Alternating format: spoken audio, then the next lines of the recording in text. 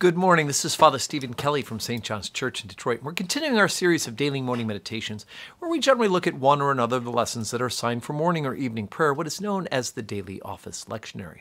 And once again, I wish you a very Merry Christmas. Remember, we are celebrating Christmas because it is the 12 days of Christmas. That started on Christmas Day, December 25th, and the 12 days take us through January 5th. So today is the third day of Christmas, and it also is the 27th of December, which means we are celebrating the feast of St. John the Evangelist.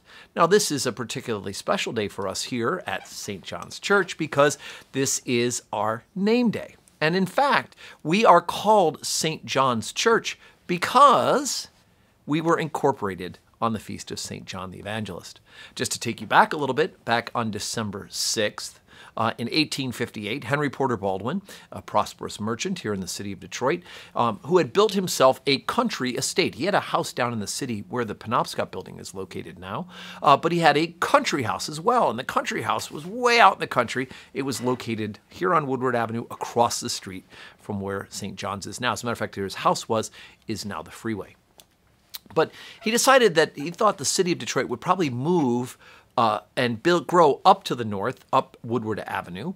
And so even though this was considered out of town, where we're located now, he bought the apple orchard that was across the street that when it became available for sale, and had designed a chapel and a church. And he called together a meeting of his neighbors who were living way out in the country and said, let's start a new church. I will donate the land, I'll donate the blueprints, I'll donate the first $1,000 if we can raise the other $6,000 to build a chapel.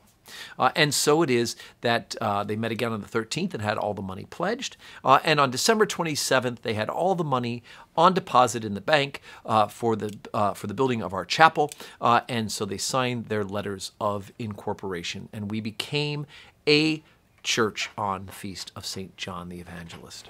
And so St. John's Day is certainly one that is very special and near and dear to our heart as we now celebrate 162 years of ministry on this corner of Woodward and High Street. And you think, wait a second, High Street? That's what the street used to be called next to the church, and it went from being High Street to being Verner to now being the Fisher Freeway service drive. So we're glad that the parish is here. We're glad that Henry Porter Baldwin and the early neighbors out here in the country had the foresight to not only build a church, but to build it in such a way that they knew that eventually they'd have to build a bigger church, bigger than the chapel. What they didn't realize was that they would immediately start construction on it. As the week after the chapel opened, it was already too small. And so they began plans to build the church. And the big church was actually built. Ready for this? The big church was built in 20 months' time. Right? It took longer for us to do the renovation of the office building a couple of years ago than it did for them to build the big church. But I thought what I would do in honor of St. John's Day and in thanksgiving for the founding of our parish is I would read what was placed in the cornerstone of St. John's Church. And we know this not only from the history records of the time, but remember the church was moved in 1937. They picked it up and they moved it back 60 feet to widen the street in front of us. And they reopened the cornerstone and examined the contents and put new things in and put a new items in and relaid the cornerstone when they rebuilt the bell tower after the move. But this is what was written by Father William Armitage, our first rector. We are conscious and confident that we are building that which will outlast ourselves, and we rejoice in the hope that within the walls we are permitted to raise thousands in successive generations will worship God, the Father, the Son, and the Holy Ghost, and confess our Lord and Savior Jesus Christ in the sacraments and ordinances of his gospel, and partake of all the blessings of membership in his church, which are precious to our souls today.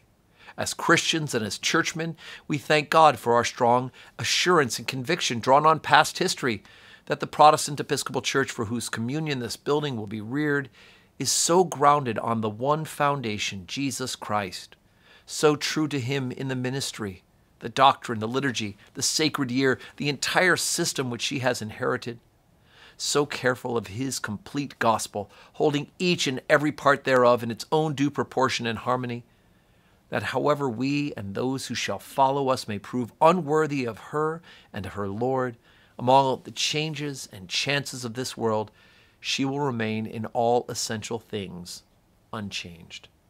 We thank God that we shall be permitted to leave to our successors not only this building wherein the truth of God may be proclaimed, but the stronger and more enduring building of the church, made at the first the pillar and ground of the truth, and now its best preservation and defense.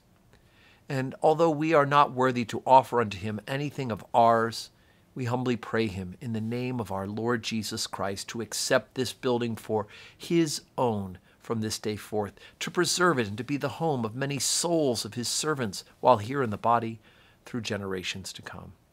And we pray him of his infinite mercy to guide and govern his ministers and his people who shall serve him in this house from year to year, and by his indwelling presence and spirit to keep them ever firm, steadfast and true, in heart and life to the everlasting gospel, to the confession of one Lord, one faith, one baptism, one God and Father of all.